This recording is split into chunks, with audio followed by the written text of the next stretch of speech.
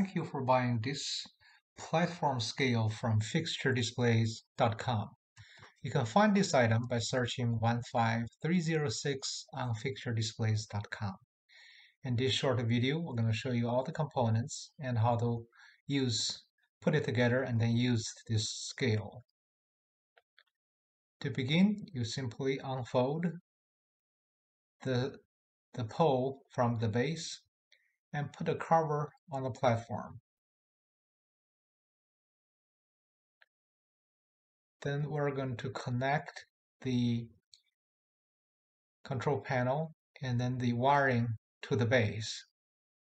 The connector is directional. There's only one way to do it, so do it carefully. And then there's on-off button, and then this is charging port. We're now going to feed the redundant wire into the tube and then line up the holes of the control panel to that of the top of the post, and then fasten 4 screws. I'm going to give you some quick dimensions of the unit. The platform is 16 by 20 inches. The overall height of this scale is 24.6 inches. Just a little bit shy of 25. The control panel itself is 10 inches wide and 7 inches tall. If you have any questions, feel free to email us cs@fixturedisplays.com. This scale weighs as much as 660 pounds and as little as 0.11 pounds. Now I'm going to show you how to work on this control panel. We turn it on,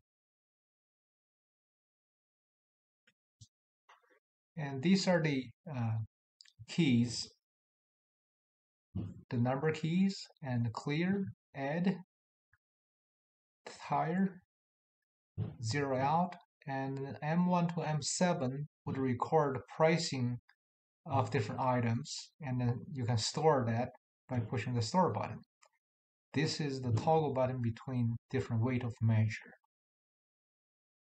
If you like our video, please consider subscribe to our YouTube channel. If you like our product and services, please help leave a good seller feedback along with a good product review. Now we put something on there and there's a weight appearing. Now we're going to put in pricing. So M1, I say $550 per pound or something like that. Then it gives you the total dollar amount. That's how it works. You can record it, and then next time you can just press that button and give you the price. Thank you for shopping Fixture Displays.